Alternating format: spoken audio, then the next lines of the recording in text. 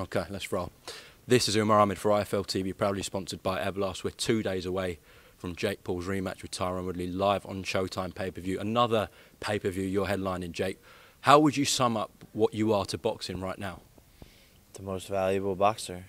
You know, that's why the Most Valuable Promotions CEO gave me the Most Valuable Boxer belt. Everything I'm doing inside and outside the ring, you know. It's hard to deny that. It's hard to deny what I'm doing. And it's not just from the pay-per-view draws, right? It's from my movement and the story I'm creating and what I'm fighting for. As the MVP of boxing, as you say you are, do you have to knock out Tyron Woodley this time? 100%. It's a must. It's a must.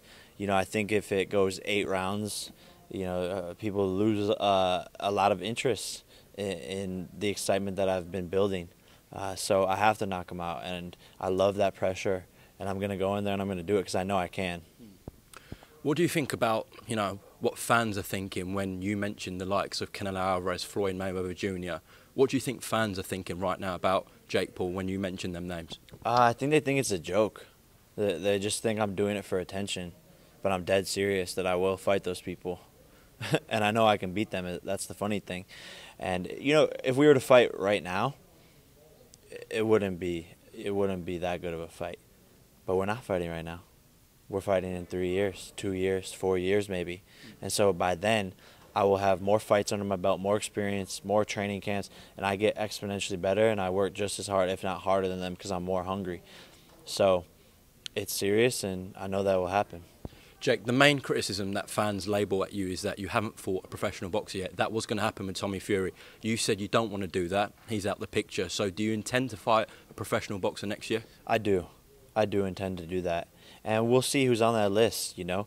But I want to fight a professional boxer, and I have. That's all I've done in sparring. So I guess the reason I feel like I don't necessarily have to is because I do it all the time in sparring against world champions, and I go toe-to-toe with them.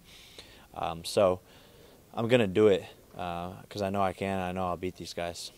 Jake, I spoke to your mother today. She said that John Fury's comments were disgusting and vulgar. Of course, I'm referring to that press conference you had on BT Sport. Your thoughts? I don't really give a shit, you know. I think he's an entertaining man. He's a little bit cringe, but, you know, it is what it is, and it's all entertainment at the end of the day, so bring it on. You know, Tyson Fury has a loud mouth, his dad has a loud mouth, but they couldn't back it up, so I label all of them bitches. Okay. Tyson Fury said that nobody cares about you, that you're nothing to Tommy Fury doesn't need you, and told you to go suck a dick. So, you know, when the heavyweight champion of the world saying these things, what's going through your mind? You know, if no one cares about me, then why are you talking about me? Simple as that. Okay. Last question then, Showtime pay-per-view, Fight TV pay-per-view in the UK. Just a message to boxing fans watching this. Why should we tune into Jake Paul? Man, be a part of the story. Be a part of the movement. And I'm going to go in there and you're going to see a different fighter. I'm going to put on a better show this time. 100% promise that. And I'm going to knock him out.